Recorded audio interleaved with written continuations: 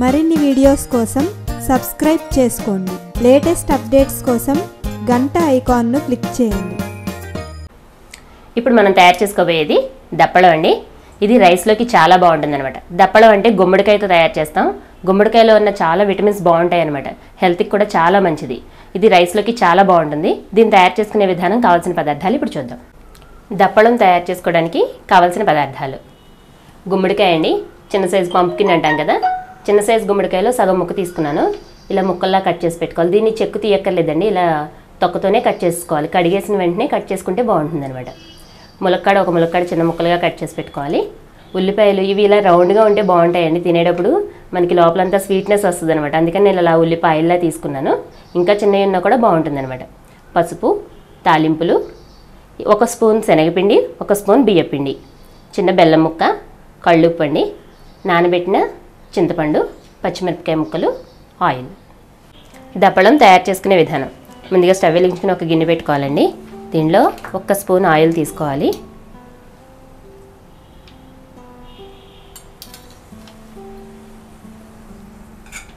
దీనిలో కట్ చేసి పెట్టుకున్న గుమ్మడికాయ ముక్కలు వేసుకోవాలి.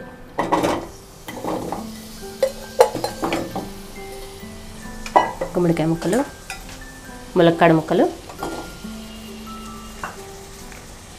ఉల్లిపాయలు, పచ్చిమిరపకాయలు, కొంచెం పసుపు. ఇప్పుడు ఇలా వేసుకున్న తర్వాత అన్నీ ఒక్కసారి కలిపేసుకుని సిమ్లో పెట్టుకోవాలండి పొయ్య. ఇప్పుడు ఒక్కసారి మూత పెట్టేసుకుందాం. ఒక 5 నిమిషాల పాటు మూత పెట్టుకుంటే మగ్గిపోతుంది అనమాట తొందరగా. అప్పుడు మనకి తొందరగా ఉడుకుతుంది.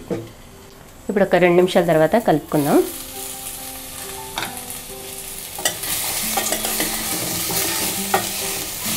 సరిపోతుందండి. ఇప్పుడు వాటర్ పోసేసుకుందాం.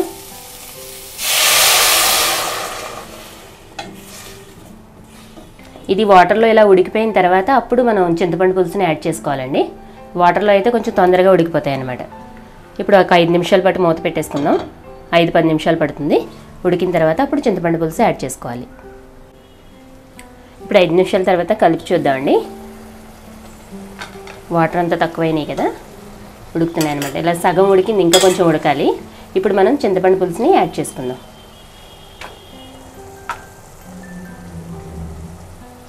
నేను ఇది చింతపండు గుజ్జు తీసేసానండి.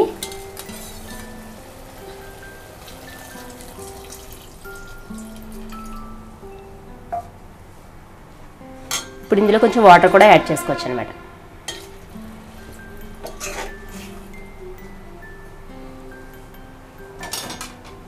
ఇందులోనే సరిపడగా ఉప్పు వేసుకోవాలి. ఇది రాళ్ళ ఉప్పు అండి. ఉప్పు, దీనికి సరిపడగా బెల్లం ముక్క.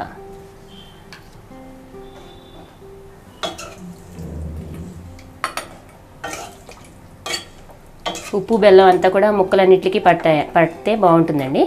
పులుసు టేస్ట్ చాలా బాగుంటుంది. ఇప్పుడు ఇంకొక 10 నిమిషాల పాటు మూత పెట్టేసుకుంటే మనకి చక్కగా ఉడికిపోతుంది అనమాట. ఈ పులుసు ఉడికిపోయిన తర్వాత మనం బియ్యపిండి, శనగపిండి తీసుకున్నాం కదండి, ఇందులో వాటర్ పోసుకుని కలుపుకుని పులుసు ఉడికిపోయిన వెంటనే అందులో వేసుకోవాలన్నమాట. ఉండలు లేకుండా కలుపుకుంటే మనం కలిపేటప్పుడు ఈజీగా ఉంటుంది. ఇలా ఇది శనగపిండి, బియ్యపిండి కలపడం వల్ల మనకి పప్పు కూడా కాంబినేషన్ అవసరం లేదండి. ఇది ఒక్కటే కూడా చాలా బాగుంటుంది అనమాట. అలా డైరెక్ట్గా రైస్తో తీసేసుకోవచ్చు. ఇప్పుడు ఒకసారి కలుపుకుందామండి. మనకి ముక్క అన్నీ, ఉల్లిపాయ అన్నీ ఉడికిపోయినాయో లేదో చూసుకుందాం. సరే, గుమ్మడికాయ కూడా ఉడికిపోయింది. ఇలా నొక్కితే మెత్తగా అయిపోతుంది అనమాట. ఇప్పుడు ఉడికిపోయినాయి కదా,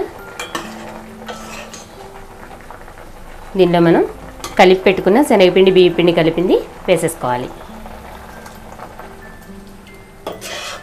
దీనిలో కొంచెం వాటర్ కూడా యాడ్ చేసుకుని పోసుకోవాలండి.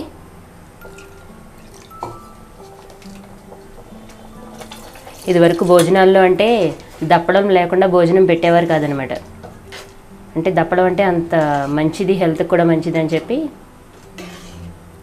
భోజనాలకి ఎక్కడికైనా వెళ్ళామంటే కనుక దప్పడం లేకుండా మాత్రం భోజనం పెట్టేవారు కాదనమాట. ఇది మరిగిన తర్వాత మనం తిరగమూత వేసుకుంటే, తాలింపు పెట్టుకుంటే అయిపోతుందండి. ఇప్పుడు తాలింపు కోసం ఒక బాండీ పెట్టుకున్నామండి. ఒక 4 స్పూన్స్ ఆయిల్ తీసుకోవాలి.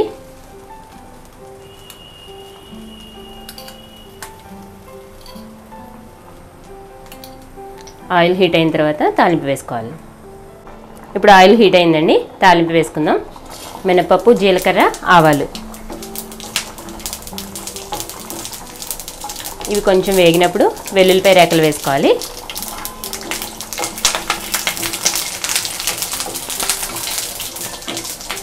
ఇప్పుడు ఎండుమిరపకాయలు, కరివేపాకు.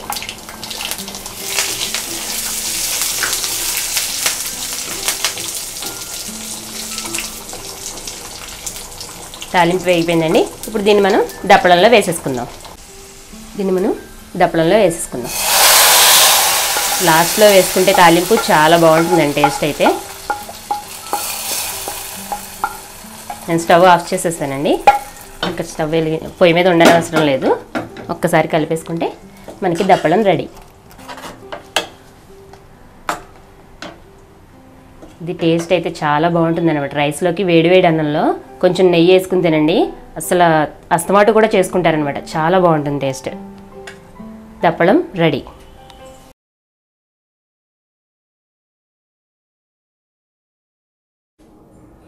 మీకు ఈ వీడియో నచ్చినట్లయితే లైక్ బటన్ని క్లిక్ చేయండి. అలాగే మీ అభిప్రాయాలను కామెంట్ బాక్స్లో రాయండి. ఇంకా ఈ ఛానల్ని ఇంకా సబ్స్క్రైబ్ చేయని వాళ్ళు సబ్స్క్రైబ్ బటన్ని క్లిక్ చేసి సబ్స్క్రైబ్ చేసుకోండి.